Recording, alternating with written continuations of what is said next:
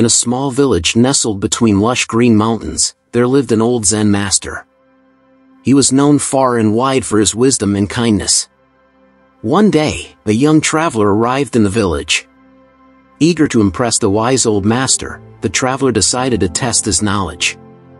With a mischievous glint in his eye, the traveler approached the Zen master and said, "Old man, I've heard you're wise. Tell me, who is the most virtuous person in this village?"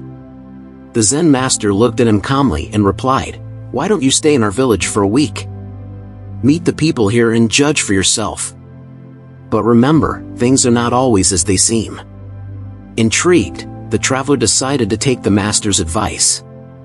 Over the next week, he met various villagers and heard their stories.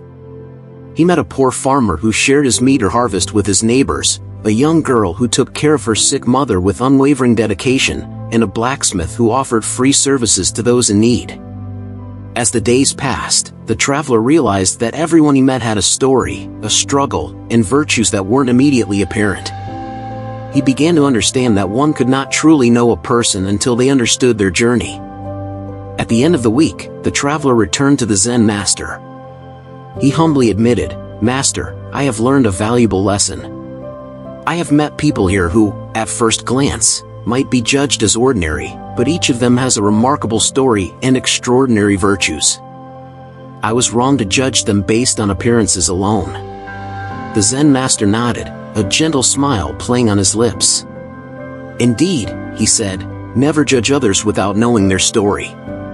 Each person you meet is a universe of experiences, emotions, and challenges.